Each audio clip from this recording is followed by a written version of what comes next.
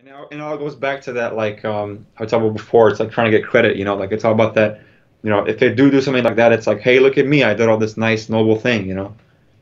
And to some extent, I think I would like to think they have the good intentions of doing those kind of things, right?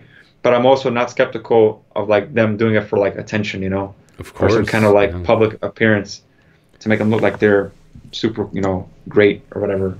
Yeah, and most of So, the time that is the case, It's yeah, people unfortunately. play the game, That's a game. It's all a game. Yeah, It's yeah, yeah, like yeah.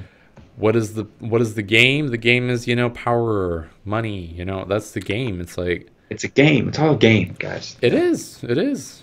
It's all a game. Like you think people who are, in the media and all those like celebrities and all these, politicians, Influencers. Yeah, influencers, you think they act like that in real life? Like yeah, you got to be man. joking. They're You totally gotta show, different. Totally gotta show that different. raw behind the scenes, the real behind the scenes. Yeah, most Not most that. of those people are just acting. It's an act, you Yeah, know? And that's why, they have to do fucking hardcore drugs. They got to do yeah, yeah. drinking problems. Then they have, female, they have thousand women. Like that's Right. you have to do that in order to keep that up.